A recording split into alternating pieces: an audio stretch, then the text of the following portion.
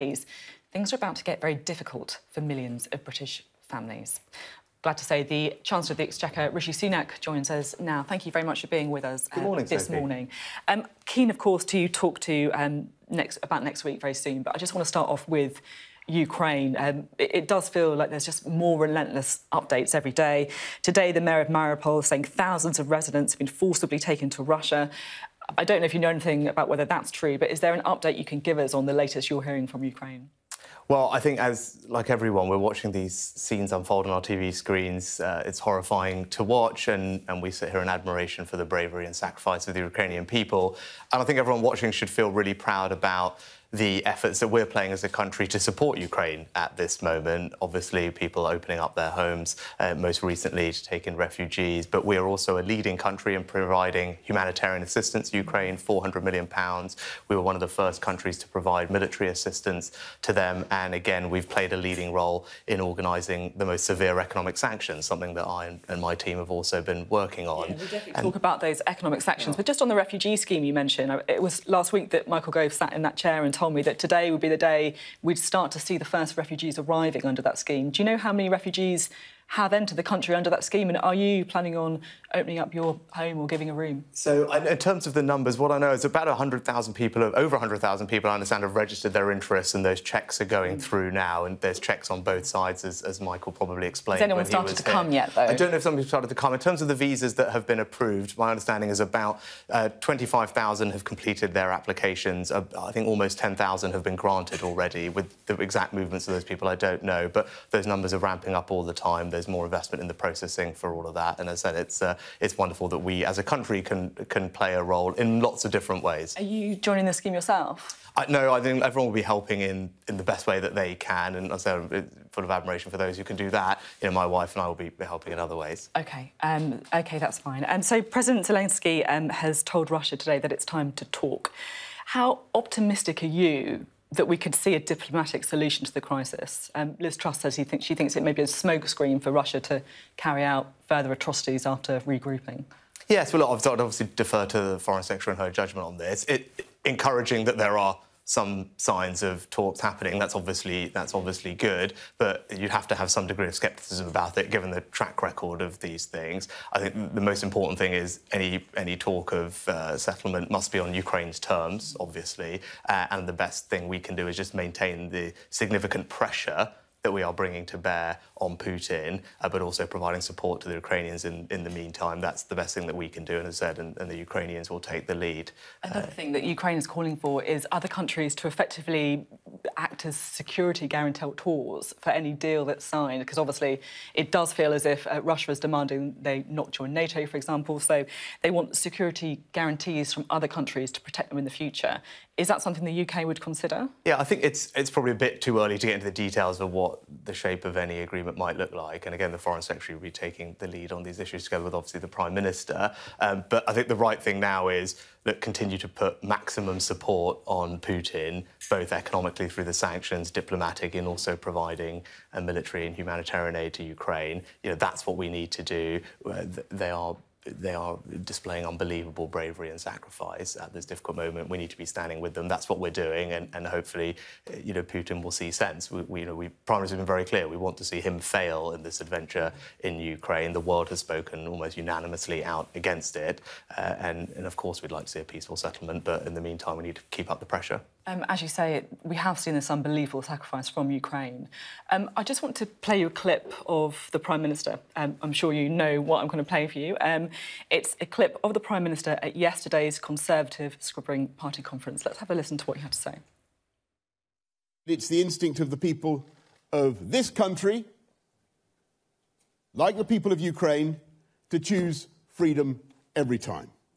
When the British people voted for Brexit in such large numbers, I don't believe it was because they were remotely hostile to foreigners. It's because they wanted to be free, to do things differently, and for this country to be able to run itself. I'll give you another example. Do you think there are parallels to be drawn between the democratic vote to leave the EU and an illegal invasion of Ukraine where thousands of civilians have died? No, I don't think those two situations are directly analogous. I mean, clearly they're not directly analogous, and I don't think the Prime Minister was saying that they were directly analogous either. He's not saying they're directly analogous, but what he is saying, the people of this country, like the people of Ukraine, choose freedom every time, and an example he gives is Brexit. I said the situations are obviously not analogous, right? One is a democratic referendum in a country where, thankfully, we're able to debate ideas in peace and Ukraine freedom. wants to join the EU, and of course, and that should be their right. And actually, that's part of the situation that Putin finds for him. He doesn't like the idea at all, right? That idea of expression of freedom. But I think, as I said, that they're not directly analogous situations. But I don't believe the Prime Minister was saying that they were either.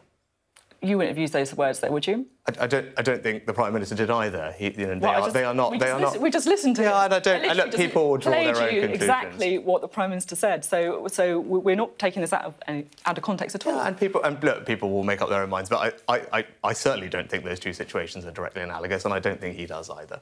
So you agree with the Prime Minister that the people of this country, like the people of Ukraine, choose freedom every time, such as Brexit?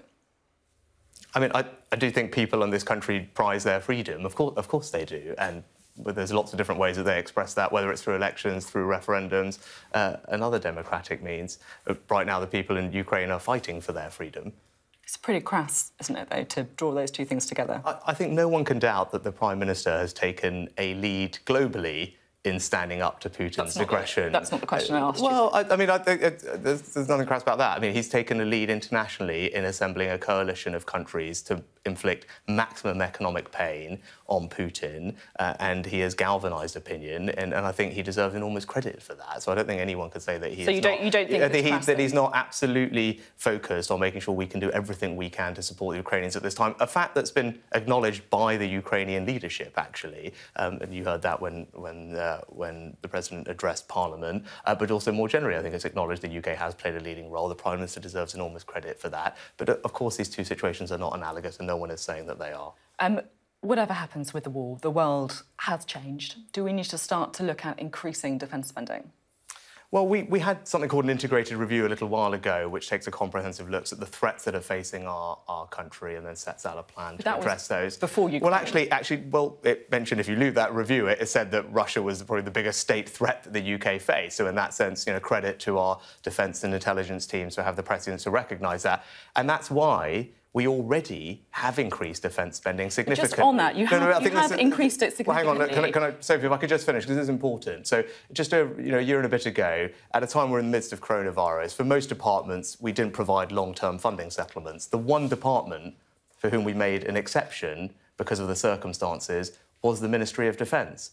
And they received a 4-year settlement, an extra £24 billion over the 4-year period. That's the largest cash uplift in MOD funding since the end of the Cold War, and will ensure that we are not just meeting our NATO 2% target, but will remain one of the leading defence spenders in NATO. And we did that before. But once you take into account inflation, as the RUSI think tank has said, defence spending is actually going to be falling in real terms in 2023 and 2024. You say that you've met your targets on the percentage-wise, but the 2019 Conservative Manifesto pledged to increase the defence budget above inflation every year. And you're not going to stick to that, are you? Well, if you look in the autumn at the forecasts that were published with the higher inflation in there, what you see is that defence spending is increasing in real terms over this Parliament. It's £24 billion extra, and that was done before all of this, because we knew that we wanted to invest in our defence. So no more money for defence spending? I think, in general, if you look at what we're doing across public spending, we're spending a lot, and the focus has now got to move on to, and I'm sure we're going to get on to talk about cost of living and people's taxes. So before we get into that conversation, I think probably the last time I was here, we were talking about the amount that the government is spending is going up quite a lot over the course of this Parliament, an extra £150 billion, more being spent by government on all sorts of things, defence, schools, hospitals, by the end of the Parliament. To me, no more from the beginning. Money for I think what people want is say, OK, we get that you're spending a lot of money across the board. We now want to make sure that all that money, our hard-earned money, is going to be spent really well. And that's my focus now. No more money for defence? And we gave lots more money for defence, £24 billion, but we did it before everyone else. Now, of course, we talk about cost of living there. The UK has understandably imposed sanctions on Russia, as others have as well. Can you level with people on what that's going to mean for us here in the United Kingdom? So I know this is the #1 thing that people are concerned about, and people are working hard. They're struggling with the price of things going up. I get that. I'm spending all my time focused on that. And I want people to know, and they should be reassured that, look, I will stand by them in the same way that I have done over the last couple of years to try and make a difference where I can. But as you said, the actions and the steps we're taking to sanction Russia are not cost-free for us here at home. I can't pretend that it's going to be easy, that government can solve every challenge, or that I can completely protect people against some of the difficult times ahead. But what I can say is where we can make a difference, of course we will. That's what we've done over the past 2 years. And most recently you saw that with our announcement to help people with energy bills, £9 billion, £350 of support to people. They'll get £150 of that in April. So look, where we can make a difference, of course we will, but I get that this is difficult. How high is the risk of recession? I think, look, you wouldn't expect me to speculate on that. What I would say to people is they should feel confident about the strength of our economy. Okay. We're actually, last year, were the fastest growing economy in the G7. And if you look at where unemployment is, we are now back to the levels of unemployment that we saw before the crisis, so very low levels, record numbers of people on payroll, record numbers of job vacancies. So, look, the fundamentals of our economy are really good because we've recovered well because of the actions we've taken. But, look, the outlook is uncertain, as you've said, because of what's happening in Ukraine. I wanted to get a bit of a sense of your spending priorities, and I understand there is only so much you can tell us ahead of next week. Fuel duty is an area where there's been lots of speculation about. Should people feel that there is action that may be taken there? And I know this is frustrating for you, for people watching. Obviously, I can't comment on specific things. But what I would say is, I understand that. I have a rural constituency. People are incredibly reliant on their cars, and this is one of the biggest bills that people face. So we're watching it go up, right? And we're all seeing that. And when we're filling up our cars, I get that. That's why we've frozen fuel duty already. I announced that in autumn. It's the 11th consecutive year of fuel duty freezes, and that really helps people. I know that. And of course, fuel duty, energy, these are things that people on lower incomes spend a disproportionate amount of their income on. It hits them particularly hard when the bills go up. And things are about to get worse for them as well, of course, because in April, benefits are going up just 3%. Inflation, we're expected to be around 8%. Can you at least say that you're going to be targeting, for your help, that you can give the people who are going to need it the most? Yeah, that's what we have done over the past couple of years. I'm asking, I'm trying to throw forward. Yeah, and of course, I always say, judge me by my actions, and over the last couple of years, you'll see, and all the research that's published shows this, that those on the lowest incomes have actually seen the greatest amount of support from this government. So there will be action, you think, targeted towards particularly those on low incomes? So actually, if you look at what we've already done, and energy, you mentioned energy, which is a good one to mention. I acknowledge you want to talk about your record, but I'm just aware of timings. Well, energy, this is something that's about to come in, right? And there are lots of different ways that you could help people with energy bills, and you're going to have Rachel Reeves on later. So one thing that the Labour Party said is that we should just cut VAT on energy. That is the opposite of targeted, and it would mean someone like you or me, who probably has a larger than average energy bill, would get a larger discount. Where actually what we've done is provide £150 to 80% of British households, 4 out of 5 English households. That is obviously going to mean a lot more to someone on low incomes, as you said. It's much more targeted support, and it will get there much quickly. So we're doing exactly as you have said. We've talked about how difficult things are going to get, and that you can only mitigate so much of that. But, of course, this is the time you are choosing to go ahead with tax rises in the form of national insurance. I think it's pretty fair to say that those are going to be going ahead. If you're not going to scrap it, should we expect to see at least some movement on the thresholds at which people start paying these taxes? I think, take a step back. Why are we introducing a new health and NHS and care levy? It's because I care deeply about the NHS, and I know that the country does as well. We were faced with a situation where millions of people were going to be waiting years to get the treatment they wanted as we recovered from coronavirus. We had a bit of a windfall in the form of higher tax. I'll get to that in a second. We didn't think that was acceptable for anybody, and we wanted to address it. And the team at the NHS are prepared to work incredibly hard to work through that backlog. I wanted to make sure that they had the funding that they need and deserve in order to do that. And that's why we're introducing this levy. People can be reassured every penny of it, unlike all other taxes, every penny of this tax goes straight to the thing they care most about. Thanks to the actions of the Health Secretary, they can also be reassured that it's going to be really well spent, because we're making sure we root out inefficiency, and we're reforming things, and we're actually announcing more ambitious targets on that today, doubling the NHS efficiency target in partnership with them, which is great news. But yes, Ukraine has come along and it's made things more difficult, but it hasn't changed the underlying situation that we've got this monumental backlog that we want to work through. Okay. And this is, although it's a difficult decision, I think it's a fair way to do it. It's a responsible way to do it. I just want to show you the graph, the following graph. Now, this shows, it's from the IFS, and it shows the UK tax changes under different chancellors. Anything above the line is tax increases, and everything below the line is tax reductions, and red is Labour, blue is Conservative. So you can see you here right at the end, Rishi Sunak. So in 2 years, you've raised taxes the same amount as Gordon Brown did in 10 years. How's that desire for a low-tax economy going? I guess what that chart doesn't show is all the other chancellors, which ones of them had pandemics to deal with.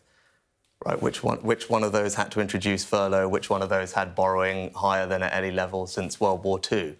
That's the bit that's not on that chart. And that bar on the right is a direct reflection of those things, which are, I think anyone would say, pretty exceptional, or hopefully pretty exceptional. And, last time we had a pandemic to deal with over a century ago, borrowing had never been that high since World War II. It's the biggest recession we experienced as a country ever, or in 350 years. So that's not on that chart either. So you're hoping your bar's going to come down? I do think it will come down over time, and we started on that. And I'd point people to my comments at the budget last autumn, where I said, yes, have we had to make some difficult decisions? We have. I believe those are the right decisions. There are responsible decisions for the country's economic security going forward.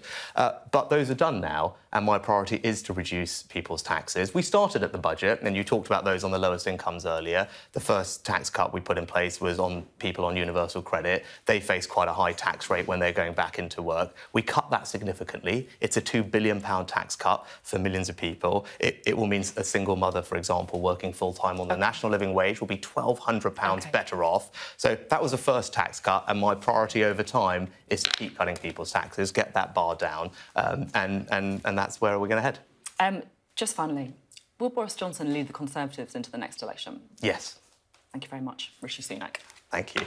Chancellor there, talking us through the details that coming up in his spring statement. Now, we are hoping to speak to the Shadow Chancellor, Rachel Reeves. I'll be honest with you, we don't quite have her yet, but we will bring her to you just as soon as we can to try and find out exactly what Labour's position is. Rishi Sunak was touching on that slightly in the interview. I believe we may have Rachel Reeves. Thank you very much for being with us. We just heard from Rishi Sunak, who was saying, I hope you can hear me, Rachel Reeves.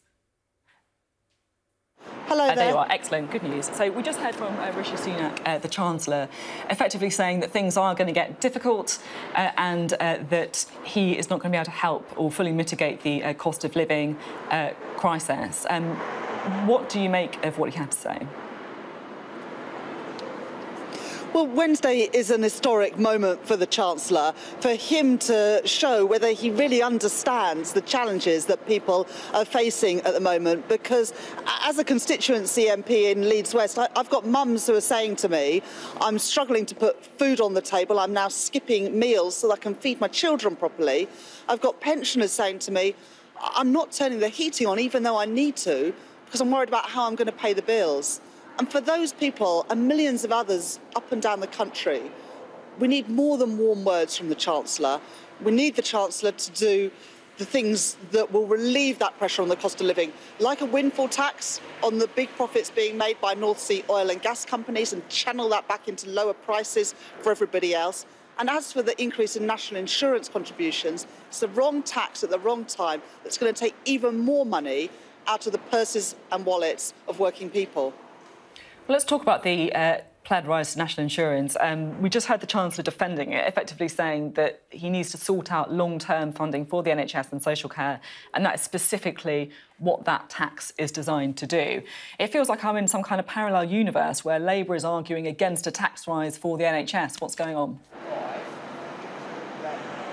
Well, originally, you'll remember, Sophie, that the Chancellor and Prime Minister said that the national insurance contribution rise was to fix the social care problem. But we now know that there's going to be no new money for social care in this Parliament. And then they said it was to reduce NHS waiting times. But there's no credible plan to do that in this Parliament.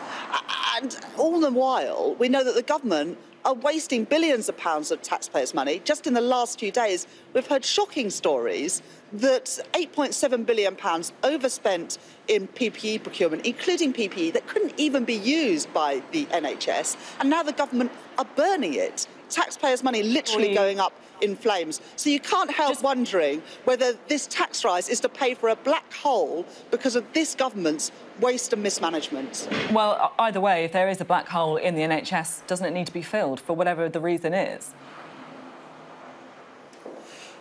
In which case, why national insurance? Because the problem with national insurance is that it's a tax on work. It's a tax charged by those people who go out to work every day and those people who employ them.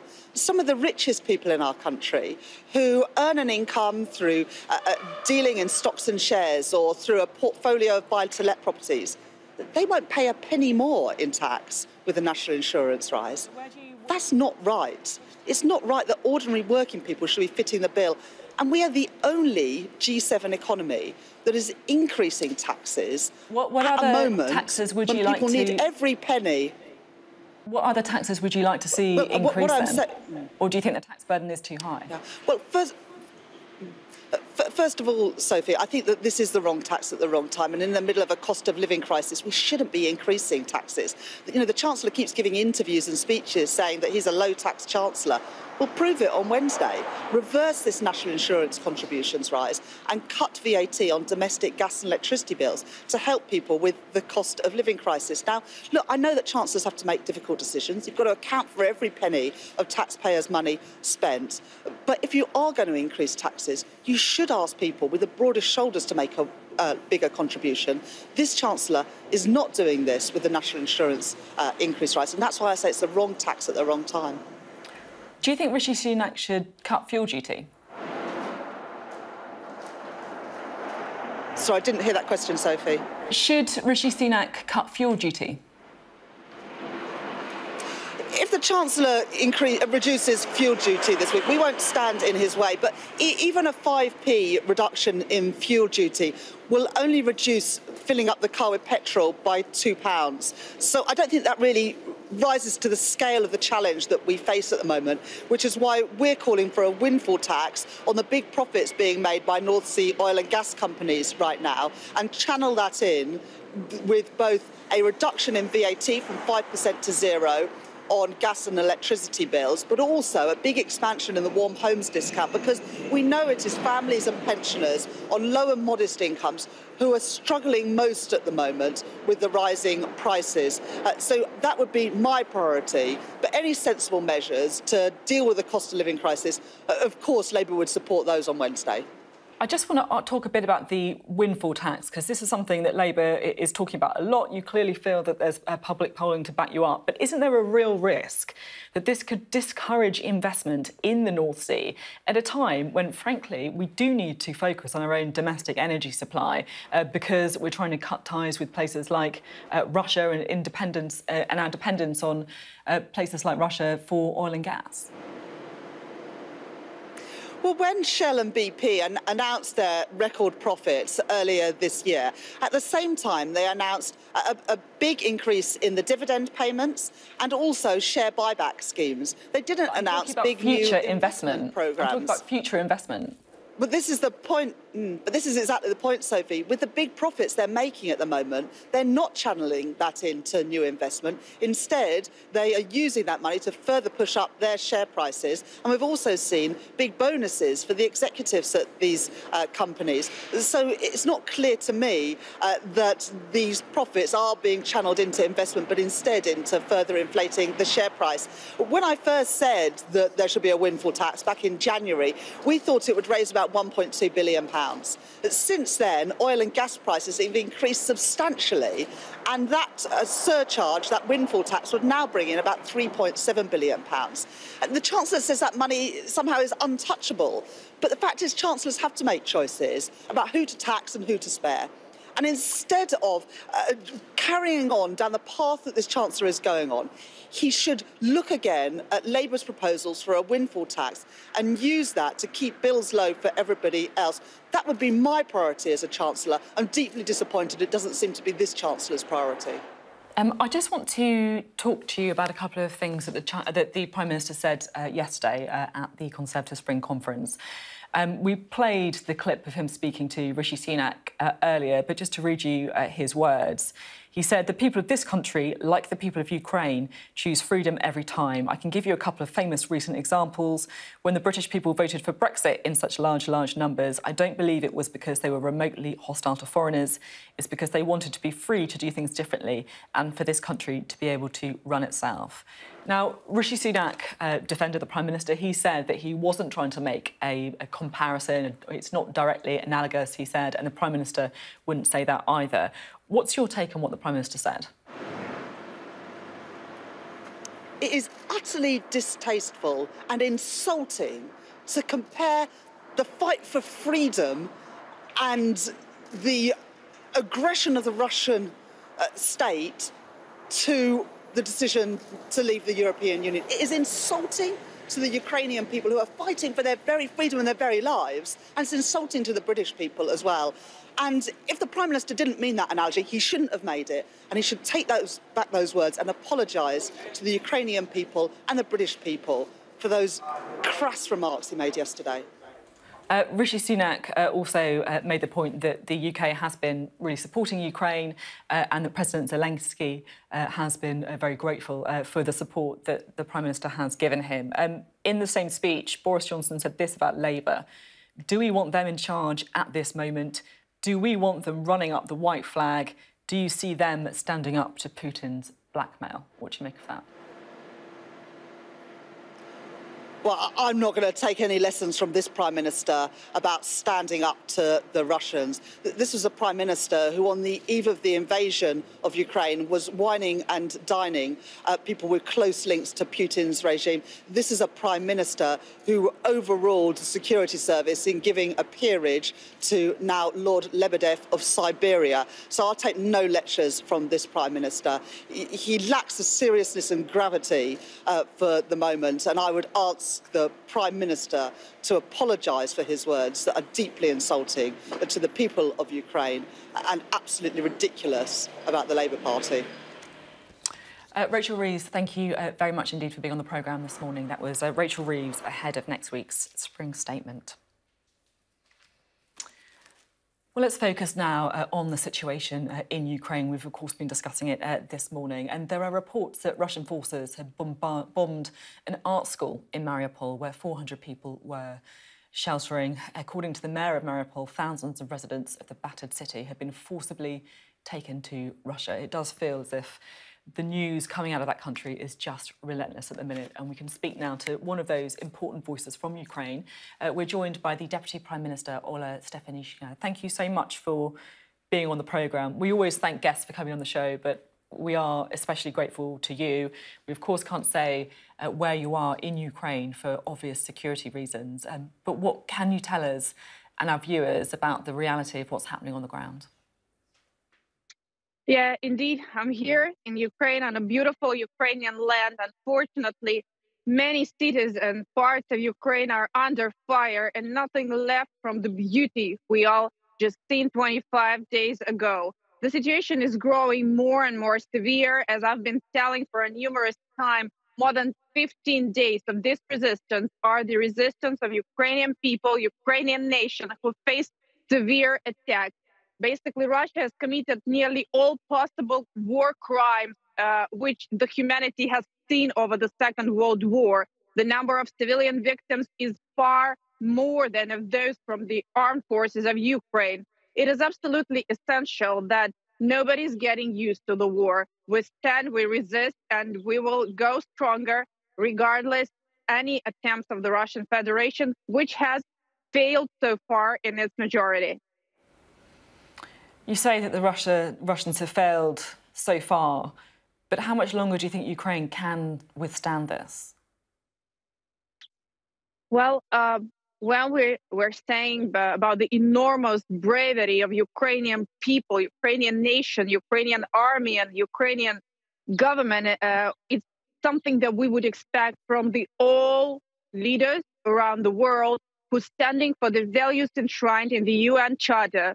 And that's why Ukraine will resist as long as it's needed to make sure that no terror no massive murdering, no genocide is committed on this land in the 21st century. But it is absolutely clear that only Ukrainian army and only Ukrainian president will not be able to withstand it alone. It's really important that all political leaders around the world, from US to European Union and Asia, would stay united and establish the anti-war coalition.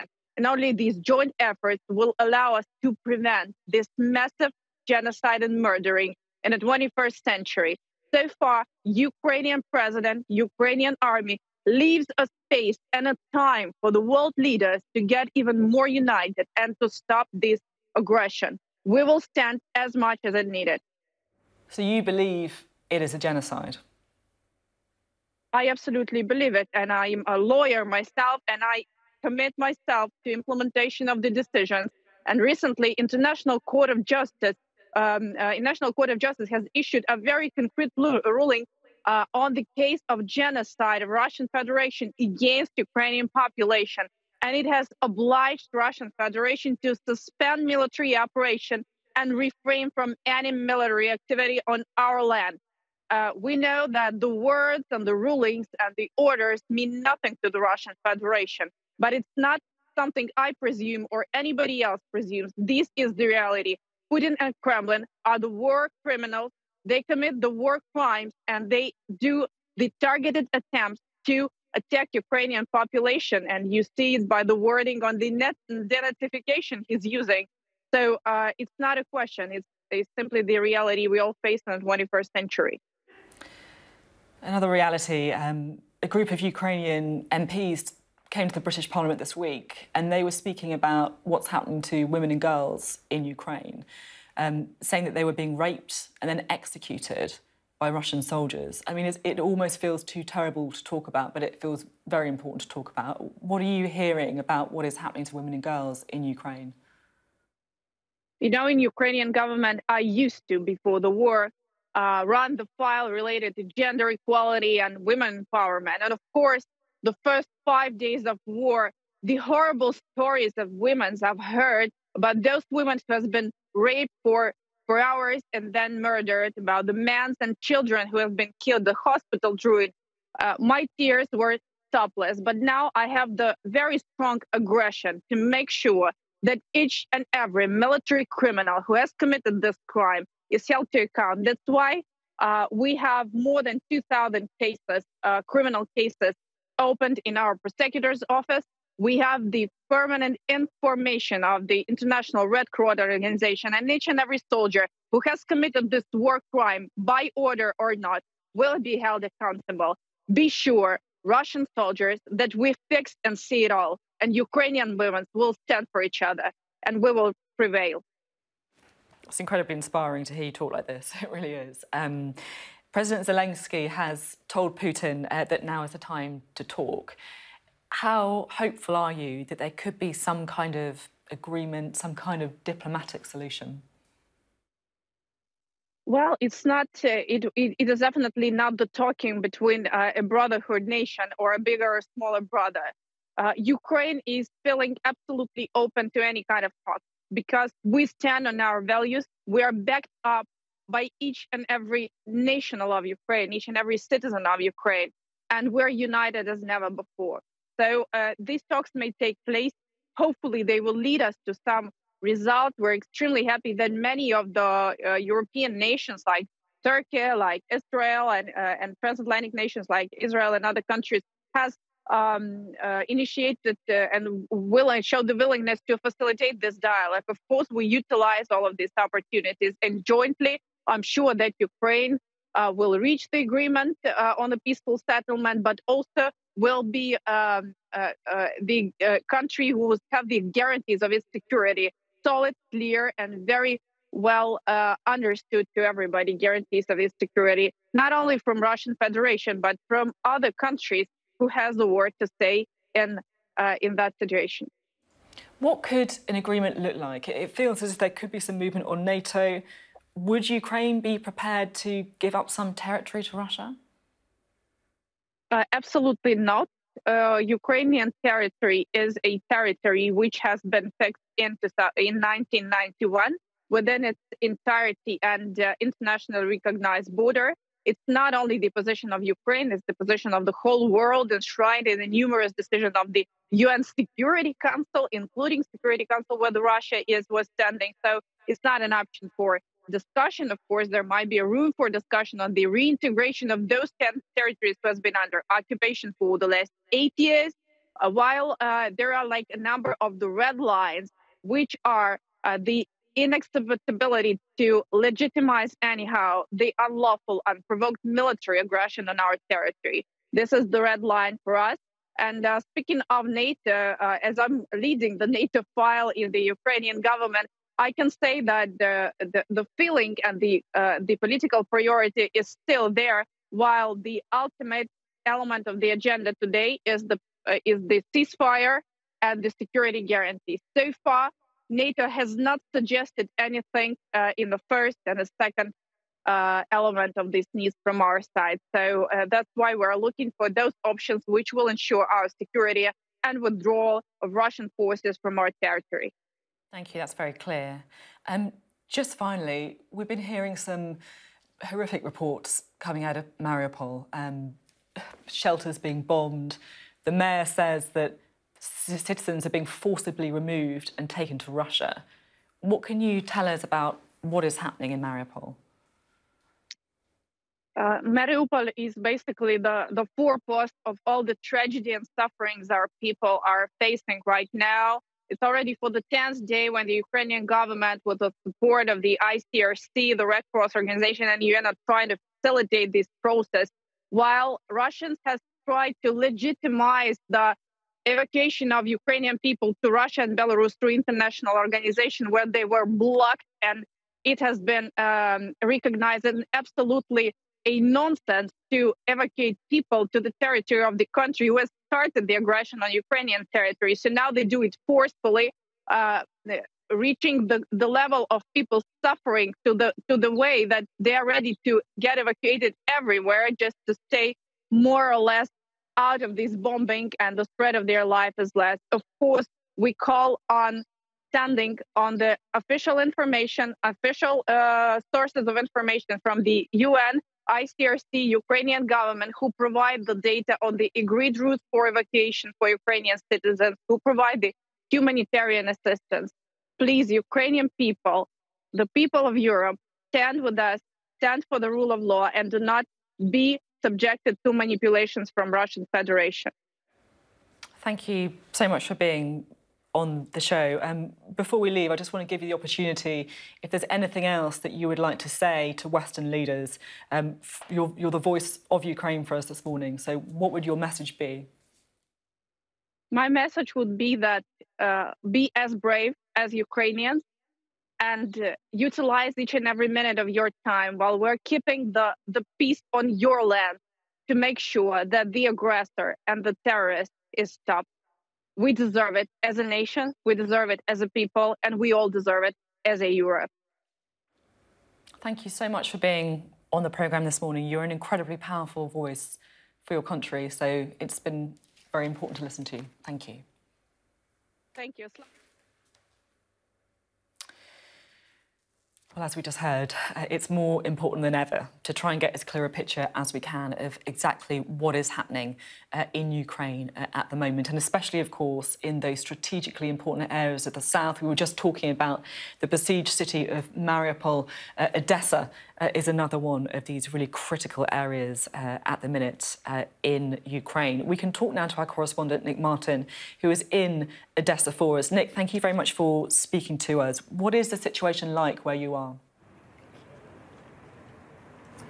Odessa, Sophie, is, as you just said, is a key port city, and it is being very heavily defended and fortified now. For the last few days, we've been aware of reports of a Russian military naval buildup of warships on the Black Sea coast just off Odessa, and it's a sign for the residents of this city that the threat lurks out on the horizon. But thankfully, this city has not seen anything in much way of attack, certainly nothing on the scale of Mariupol and Mykolaiv, just to the east of here. But having said that, it is widely regarded to be something of an inevitability that the conflict will come to Odessa. It is strategically just such a key port. For the people who are trying to flee this war, it is a long journey for a lot of people. We're at a Red Cross bus station here in Odessa this morning. These people from the Odessa region have come with their belongings packed up into suitcases, and they're now waiting for buses to take them away across the Moldovan border to the west here. Now, some of these people are from Odessa, some of them are from the wider region, but all of them share one thing in common, and that is they are just not confident about staying here anymore. It is just too dangerous. And everywhere you see sort of acts of kindness. This is the local church putting some food out, water, some crackers and some coffee. And this is what keeps these people going, because this is a very horrendous time for people. The UN have issued some astonishing figures about the amount of people who are now internally displaced in Ukraine. 6.5 million people are now away from their homes, cast out into this country, and a lot of them are already trying to figure out where they're going to live for the next few months and possibly even years. For people who live in Mariupol, that is a city, and I've been seeing pictures coming through for the last few days. That's a city that has just been pounded and pounded until there is nothing left. The images are just so desperately sad. And today we've had reports that 400 people who were hiding in a shelter in a local art school are now under the rubble because a bomb struck that place last night. That comes after a barracks was struck yesterday while soldiers slept, and a few days before that a theatre which was being used as a shelter was struck. And so it's just a desperate situation. And places like Odessa are kind of holding their breath now, trying to figure out when the attack will come and how bad it will be. One thing to say though, Odessa is a very well defended city. The other night we heard that a Russian missile had been fired in towards where we were, and that a defence missile had been sent back and exploded it. That perhaps will give some people some heart here about, you know, well, whether they can be defended or not. And they are looking at their leaders politically.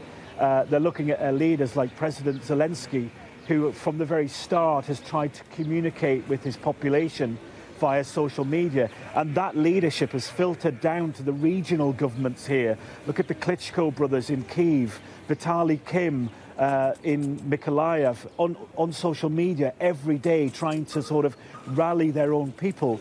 These political leaders, regional political leaders, have become heroes in trying to give the people here who are scared some information about what might happen, where they can go for help. And so the political system here has rallied to try and give support to these kind of people here who have nowhere else to go. But what they do know is they are fleeing war and they can't get away from it quick enough. These people will cross the border in Moldova later today. That is a small country that is absolutely full. If they get to Poland, that's full. Warsaw, all the capitals, Krakow, they're full. And so it is a refugee crisis like we haven't seen since the Second World War. And sooner or later, Europe will have to try and come up with a long-term plan in which to try and cope with this huge migration. Sophie. Thank you, Nick. I have to say, just looking at the faces of those people behind you, as you say, holding their breath, waiting to see if what is happening in Mariupol is going to happen in Odessa, packing their bags and waiting. It's an incredibly powerful image for us this morning. So thank you very much for bringing us that update, Nick Markin. Thank you. We'll have more on the situation in Ukraine in just a few minutes as well, talking about the military side of things. But I do have something else to talk to you about this morning as well, because we're launching a new programme later in the spring that I want to tell you about. It's called The Take with Sophy Ridge, and it's going to be live every Wednesday evening at 9 p.m. So this is in addition to the Sunday show, and it's a chance for us to take the political temperature midweek, react to Prime Minister's questions earlier in the day. But the thing that I'm most excited about as well is not just speaking to government ministers and the opposition parties and backbenchers, but we're going to be talking to you as well. This is the big idea. We want to get your reaction because we're searching for a regular panel of Sky News viewers to take part in the programme and to give us your opinions on some of the big political issues of the week. So if you want to be considered, then do please email thetake with Sophy Ridge at sky.uk. It's on your screen now, thetake with Sophy Ridge news@sky.uk. Just include a couple of lines about yourself, what your politics are, any particular interests you have. There's more information online at news.sky.com. If you're a bit nervous, don't worry, we'll guide you through the whole process. It will be fine.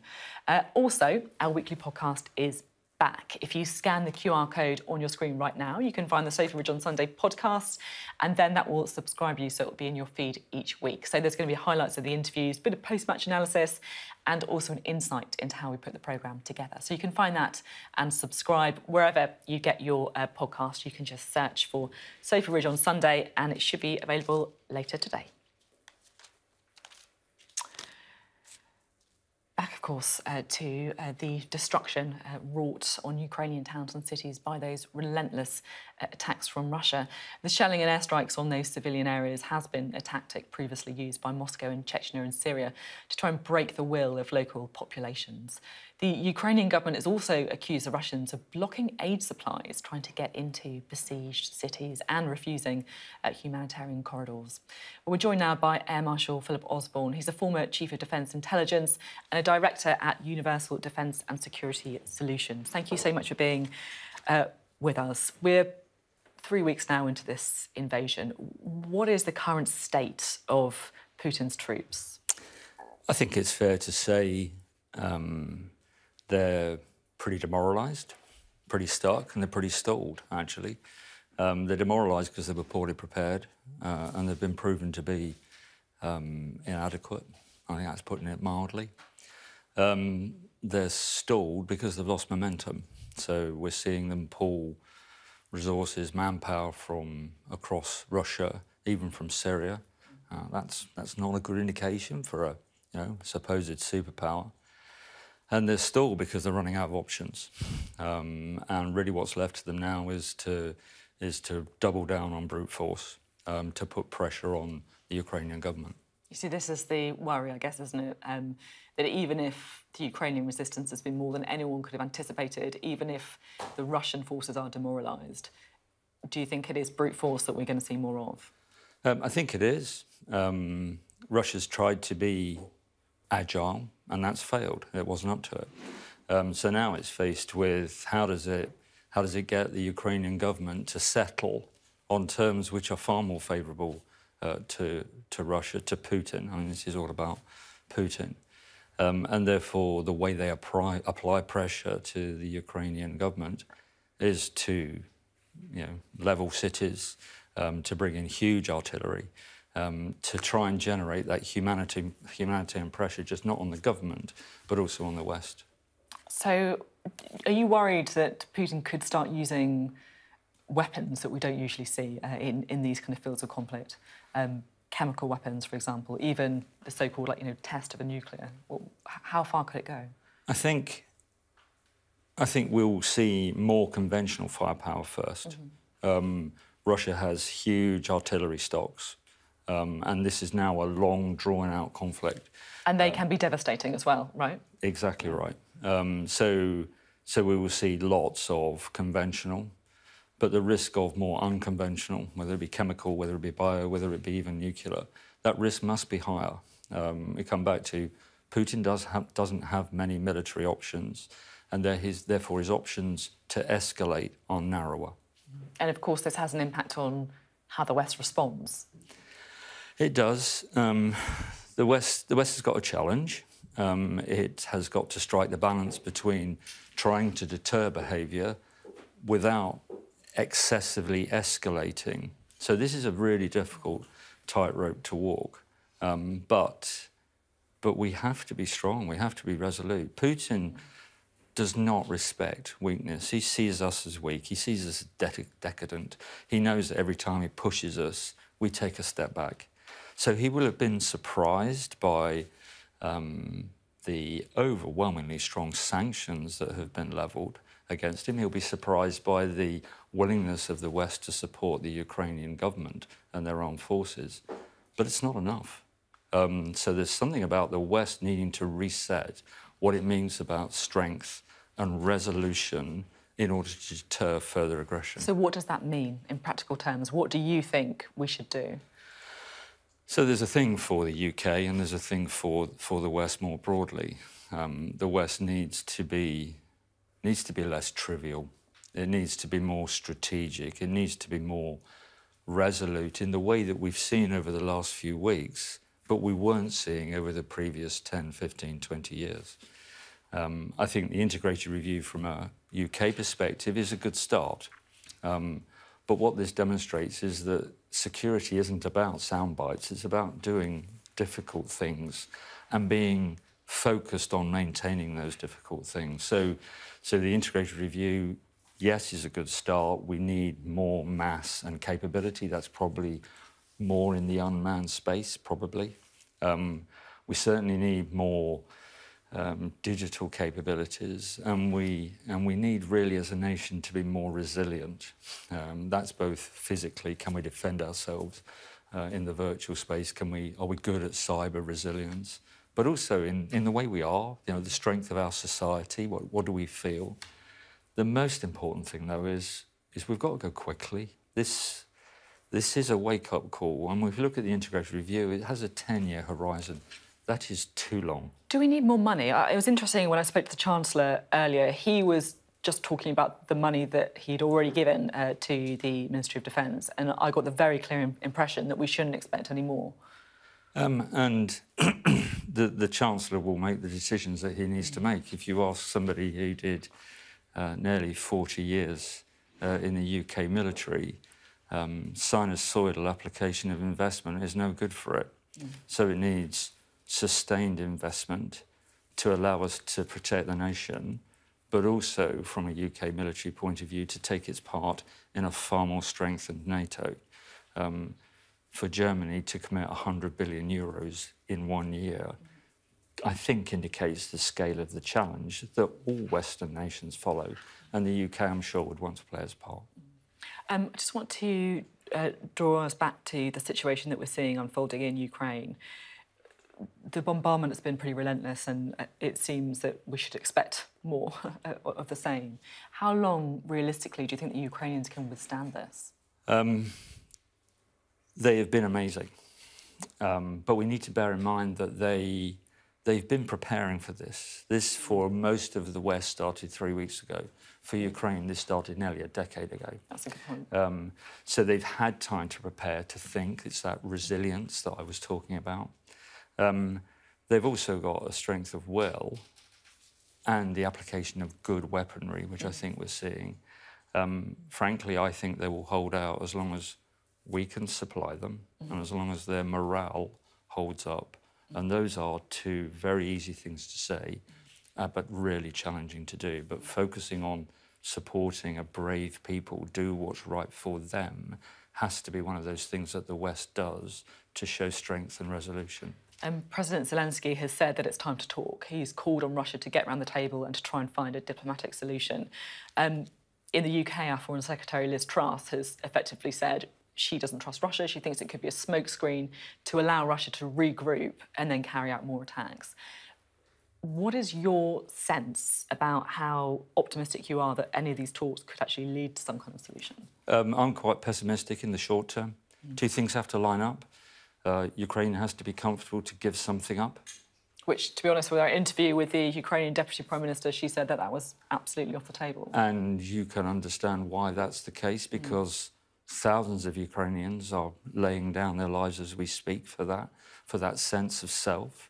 So what is Ukraine prepared to give up and what is Putin prepared to accept from the perspective of a paranoid individual? Until those two things get close, then there won't be an agreement. And I can't see those things getting close soon. I understand the pessimism that you have.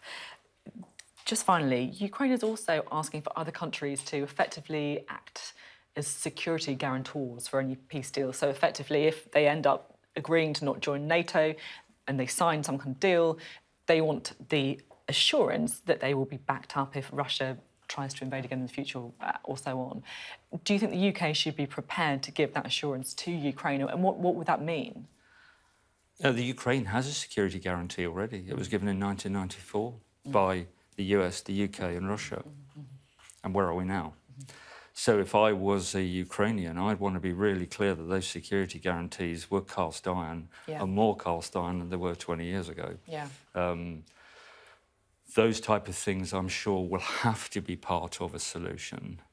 But if I was a Ukrainian, I'd want to see the colour of people's money. And that brings you back to resolution and meaning what you say, not going through the motions. Really interesting to talk. And thank you so much for being on the programme today. Thank you. Well, that is it for this week's Sophy Ridge on Sunday. What a busy show. In a moment after the break, we'll be running through today's interviews and talking about what we learned. We're going to be joined by our Deputy Political Editor, Sam Coates. Thank you for joining us this Sunday morning. We'll see you next week.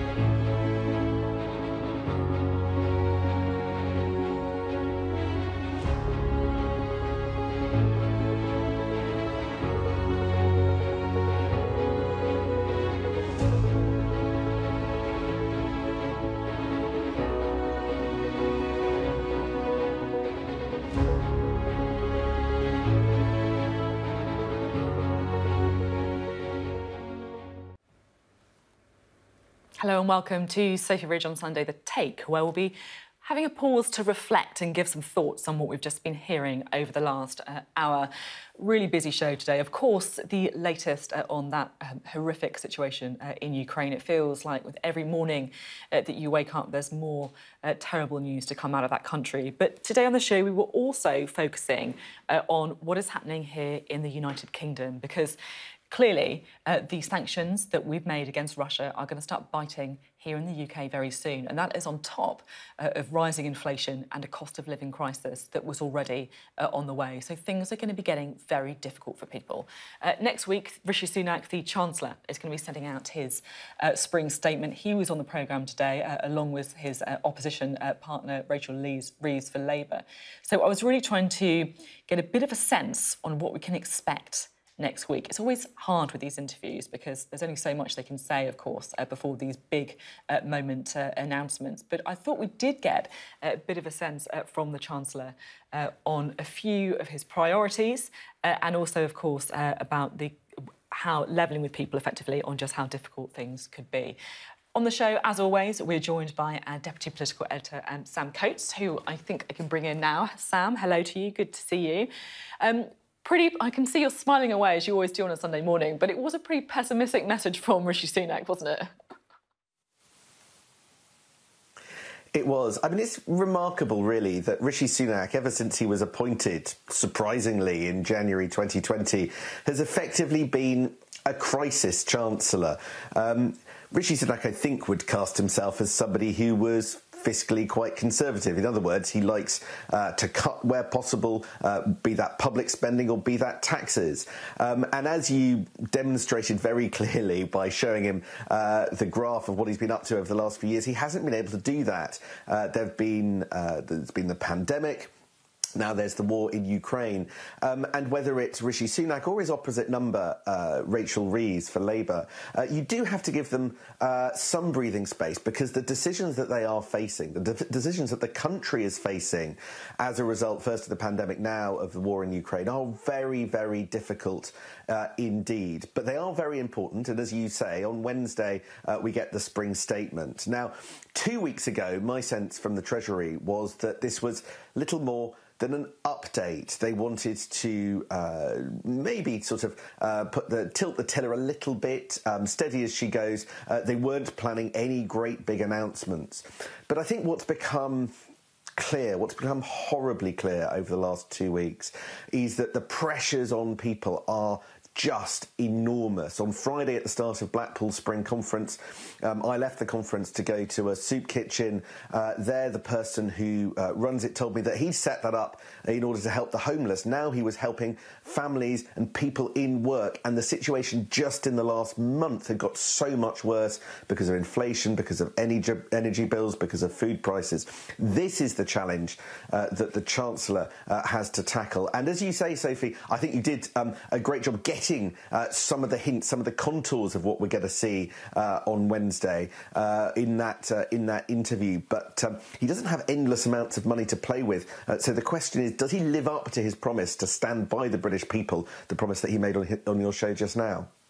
Quite surprised in a way how firm he was when he made that promise to stand by the British people. He, of course, many people remember, was the person who'd stepped in to directly pay people's wages during the pandemic. I mean, I don't think we're expecting to see anything on that scale of intervention, but I thought he did lay some groundwork to do something. We'll come back to you in just one moment, but let's hear a little bit from Rishi Sunak, shall we? He was trying to level with people, I felt, and trying to tell people that, yes, these sanctions on Russia are going to have an impact here in the UK. Let's have a listen.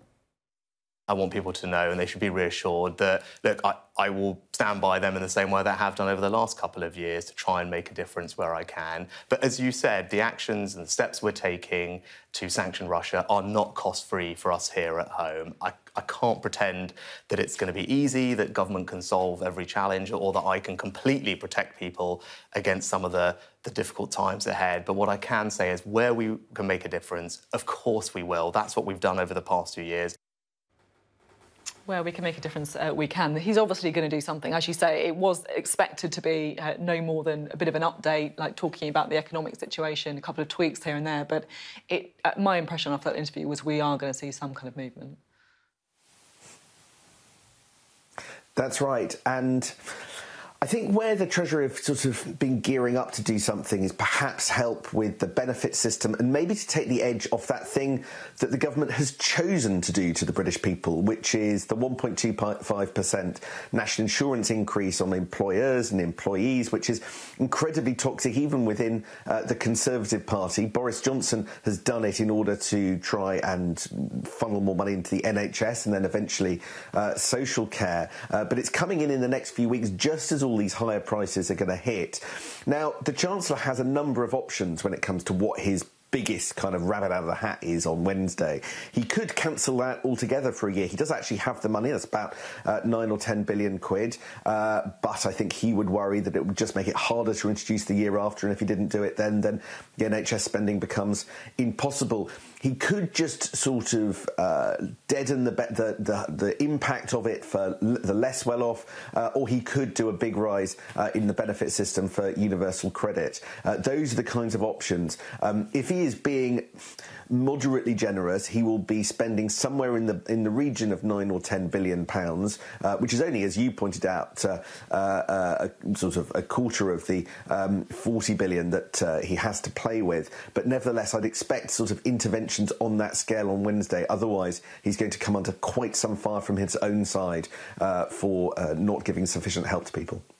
Thanks, Sam. And one of the areas that he is under pressure on is fuel duty. We've seen other countries making a move on this. For example, France, Ireland, they've moved to give help on those rocketing fuel costs. And it's always funny with these interviews because you're trying to get a bit of a sense, tease a few news lines out. And my feeling was that this is a man who is always very tight-lipped in these pre-budget, pre-spending statement interviews. The fact that he talked a little bit about fuel duty in his own constituency and he understood how hard things were, that made me feel there could be a bit of movement there. Let's have a listen to what the Shadow Chancellor and the Chancellor had to say on fuel duty. I have a rural constituency. People are incredibly reliant on their cars, and this is one of the biggest bills that people face. So we're watching it go up, right? And we're all seeing that. And when we're filling up our cars, I get that. That's why we've frozen fuel duty already. I announced that in autumn. It's the 11th consecutive year of fuel duty freezes, and that really helps people. I know that. If the Chancellor reduces fuel duty this week, we won't stand in his way, but even a 5p reduction in fuel duty will only reduce filling up the car with petrol by £2. So I don't think that really rises to the scale of the challenge that we face at the moment, which is why we're calling for a windfall tax on the big profits being made by North Sea oil and gas companies right now. Labour there saying that they wouldn't stand in the way of any movement on fuel duty. There's been a little bit of pick-up, actually, for some of these comments on fuel duty as well. This is The Sun's political correspondent, Natasha Clark. She tweeted Rishi Sunak giving a bit of ankle on a fuel duty cut in the next few days. Yeah, that's definitely the impression that I got as well. So we'll have to wait and see just a few more days, but it does feel as if there could be some movement there. Let's bring in Sam Coates again, shall we? And Sam, do you think that it's going to be enough to try and calm some of that bubbling anxiety we're starting to see among the Conservative backbenchers about the hit to their constituents that is coming? No. I mean, if you even take just the fuel duty issue, one of the reasons that Rishi Sunak can is because he gets more tax money whenever the price of fuel goes up. Walking past petrol pumps yesterday, diesel was up at 180, 185 as I was on my way back from Blackpool. That is an eye-watering amount that directly will translate into, for instance, people's food costs, because it's diesel that needs to go into the lorries that brings people's food to their nearby supermarkets. So there is an impact all over the place, and a little bit here and a little bit there may well not rise to the scale of the challenge that people are facing. And the big driver, the thing the Treasury knows, is that the big driver of people's bills going up is our energy prices, and that's the hundreds of pounds that people are going to have to shoulder on their energy bills coming in next month. But the problem is that there is a widespread expectation that on top of the £600 or so a year extra that they're going to have to pay from April.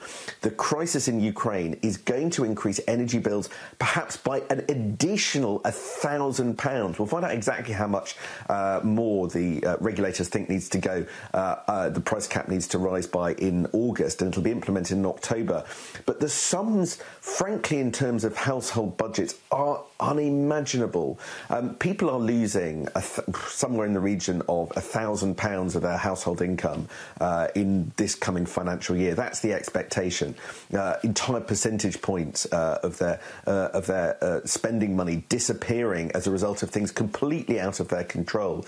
And when it comes to those energy bills, it isn't the case that people can simply, for instance, turn down the thermostat, turn off the heating, because a big part of everybody's bills that's going up are those standing charges, i.e. the fixed cost bit, that you can't really do anything about. That goes to pay for the insurance scheme that kicks in when energy companies go bust, an awful lot of those have, and for some of those green charges. There's a huge political fight on many fronts. And so I don't think that the spring statement on Wednesday is the end of the matter by any means, and I think this is just going to be the topic of 2022. Thank you, Sam. It does feel, you can understand why Rishi Sunak perhaps felt slightly aggrieved at the tax spending graph, because he has not only had to have this cost of living crisis to deal with, but also, of course, the COVID situation too. His argument for his defence, if you like, for why he's putting up taxes at a time when people are feeling this dramatic cost of living squeeze that Sam Coates was just talking about, is that they need to sort the long-term funding for the NHS and also social care. So what is Labour's position? Do they agree with the taxes that are due to come in the coming days? This is what the Chancellor Rachel Reeves had to say. But we now know that there's going to be no new money for social care in this Parliament. Then they said it was to reduce NHS waiting times, but there's no credible plan to do that in this Parliament. The problem with national insurance is that it's a tax on work. It's a tax charged by those people who go out to work every day and those people who employ them. Some of the richest people in our country who earn an income through dealing in stocks and shares or through a portfolio of buy-to-let properties, they won't pay a penny more in tax with the national insurance rise. That's not right. It's not right that ordinary working people should be fitting the bill. Oh, well, let's bring in our Deputy Political Editor, Sam Coates. I made the point to Rachel Reeves, slightly jokingly, really, that it's strange to hear Labour attacking the Conservatives for a tax rise to pay for the NHS, but it does feel as if we're in slightly uncharted territory here. And on this, I know plenty of Conservatives that would agree with Rachel Reeves. Look, up in Blackpool's Spring Conference, I challenged Jacob Rees-Mogg to defend the national insurance rise. He declined to do so and say it was a matter for the Chancellor. I've been talking to big donors who worry that the money going in to help the NHS isn't going to deliver the results people want in this Parliament. That's exactly what Rachel Reeves just said. So Labour making an argument but also punching a Conservative bruise. Sam, thank you very much. We'll have more from Sam after the break, because we'll also be looking at what Rishi Sunak had to say about the situation in Ukraine and, of course, the Prime Minister's slightly controversial comments to Spring Conference yesterday, where he appeared to be comparing it to the vote to leave the EU.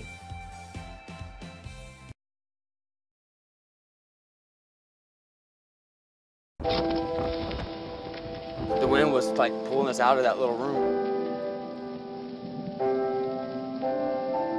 Mandatory evacuation, you must leave! I'm Greg Milam, Sky's US correspondent here in Los Angeles. It is almost impossible to predict where these fires will go next.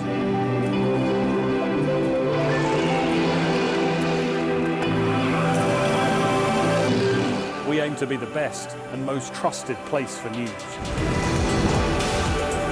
This gives you an idea of the strength of those winds, strong enough to bend and twist metal. You trying to run me over, Sir Philip? No, go away. Look like it, sir. Will you respond to those who made accusations, Sir Philip? Can you go away? I've seen the dark side of America.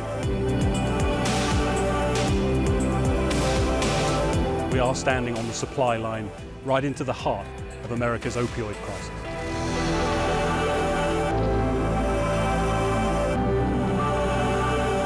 I've seen heartbreaking human stories.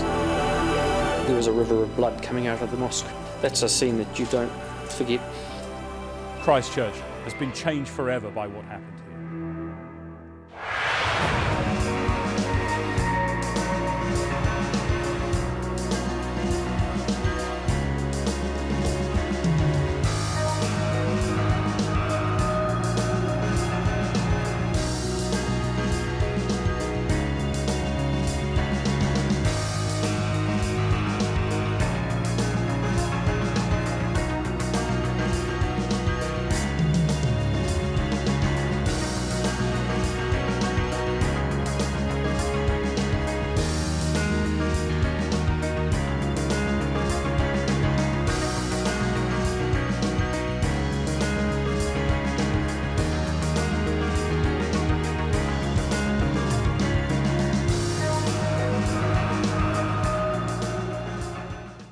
I'm Becky Johnston, a Sky News Midlands correspondent based here in Birmingham.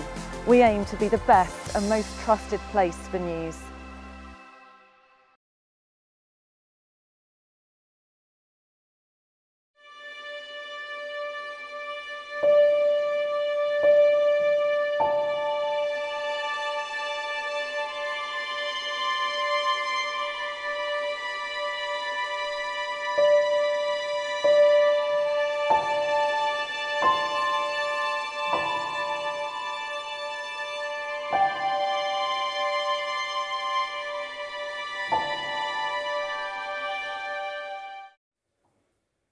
Hello, welcome back to Sophy Ridge on Sunday The Take, where we have a moment to take you back through the morning's interviews and we get a bit of analysis with our Deputy Political Editor, Sam Coates. Now, Sam, of course, was at the Conservative Spring Conference in Blackpool yesterday. There was a couple of controversial things, weren't there, that the Prime Minister said on stage. Just explain to us what he said and how it went down in the hall.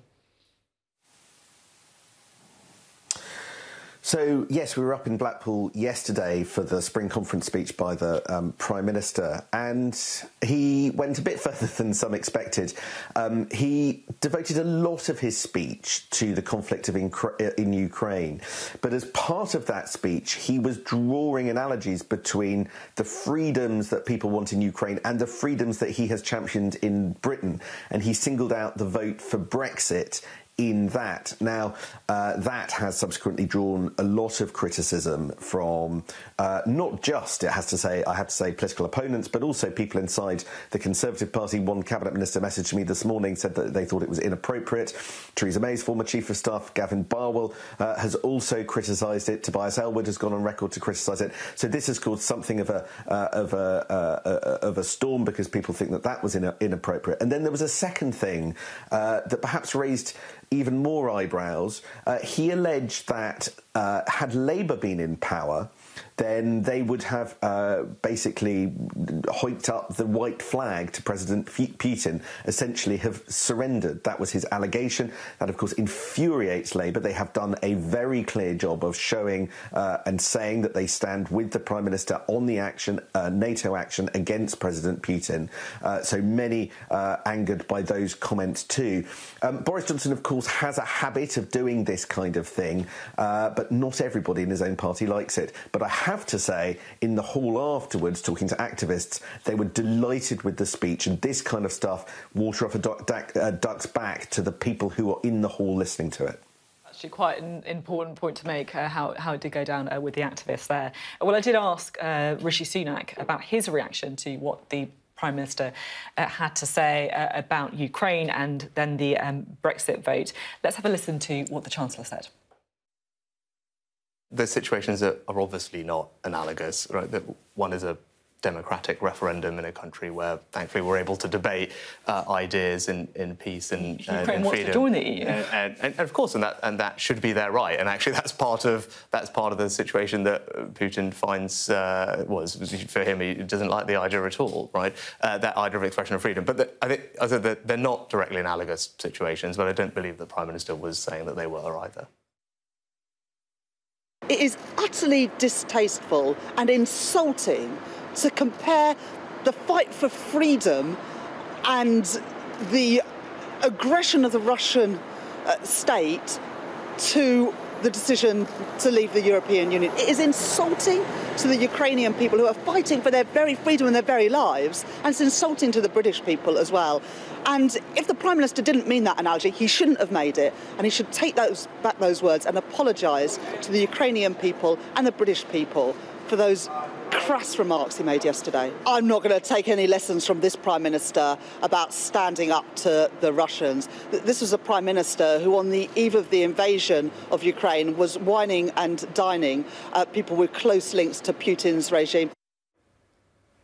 Rachel Reeves there giving her reaction, and we can bring in some Twitter reaction as well. Now, this is one of Boris Johnson's old adversaries. I think he'll be unsurprised to see the lack of support from David Gauke, the former Conservative Minister campaigner for Remain. He said, "Imagine being a serious, decent Conservative MP and having to go out and defend the Prime Minister's Ukraine Brexit remarks.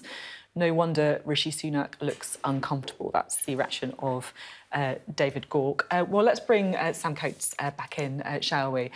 Sam, I just want to draw you to the very final question I asked Rishi Sunak, because it does feel to me like this demonstrates just how far the political landscape has changed in a matter of months, if not weeks. I asked him, will Boris Johnson lead the Conservatives into the next election? And he gave me a one-word answer, which was yes. Do you think that any talk of Boris Johnson effectively resigning as leader, or potentially a challenge from someone like Rishi Sunak, has that all gone? Has it disappeared? Or is it bubbling away still? Rishi Sunak said yes to you, partly, I think, because he's right. The context has changed for Boris Johnson's predicament, for his future. He is safer than he was a few weeks ago. He also said it because, frankly, if he'd said anything else, he probably wouldn't be in the job of Chancellor for much longer. But Rishi Sunak himself is in an interesting position. He dealt with the questions about what Boris Johnson said yesterday by basically asserting that Boris Johnson didn't really say it or didn't really mean it. And you could see, I think, the discomfort on Rishi Sunak's face.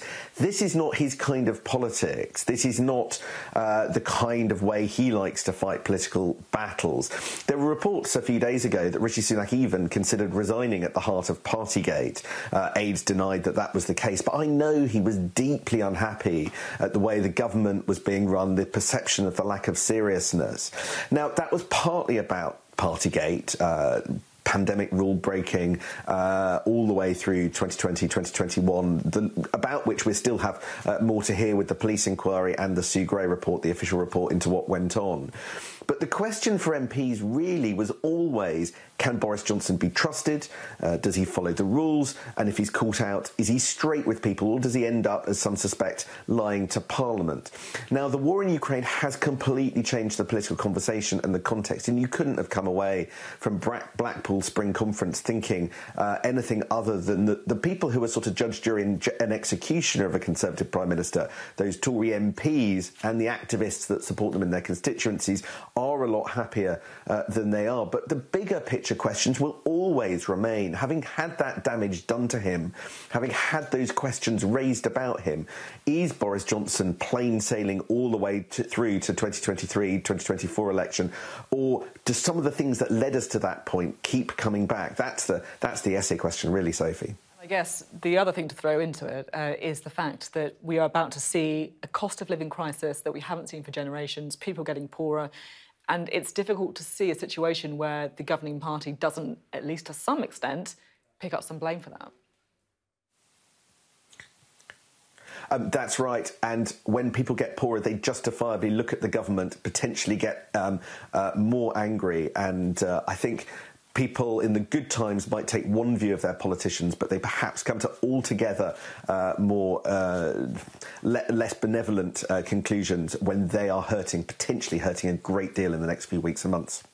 Sam, thank you very much for your analysis, as always, and much appreciated. Deputy Political Editor Sam Coates there. Well, that is it from Sophy Ridge on Sunday this morning. A really busy show, and of course we've got a busy week coming up politically as well, with that statement from Rishi Sunak. How much support will there be from people in the United Kingdom who are undoubtedly going to be experiencing economic pain in the months to come?